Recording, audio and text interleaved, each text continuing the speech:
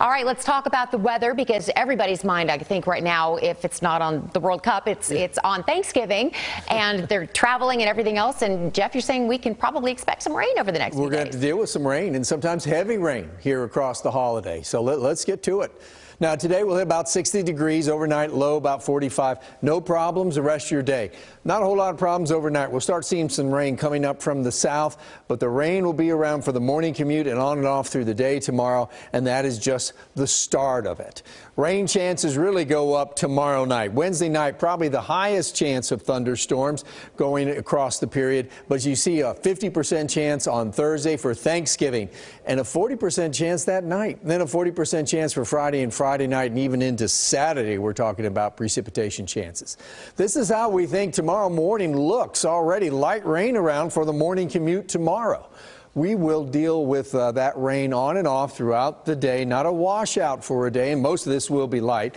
Nothing severe, but you can see as we get in the afternoon, a few rumbles of thunder are possible in our eastern counties. We'll only get into the upper 50s for a high, but this cool weather has been the weather of late, hasn't it? This is Wednesday, tomorrow night at 9 to 10. And notice just in that window, all of a sudden we start seeing these thunderstorms. That's because we have an approaching front. It's going to excite the atmosphere, get some thunderstorms going. Again, nothing severe expected, but heavy rain, lightning, some small hail possible. Then comes this system, and this is Thanksgiving morning, and notice the heavy rain in some spots across the area. So travel could be a little bit of a problem Thursday morning and all the way across the morning. Sometimes heavy rain going on. This goes on, and this is at 10 a.m. by the way, for most of the morning for most of the Metroplex.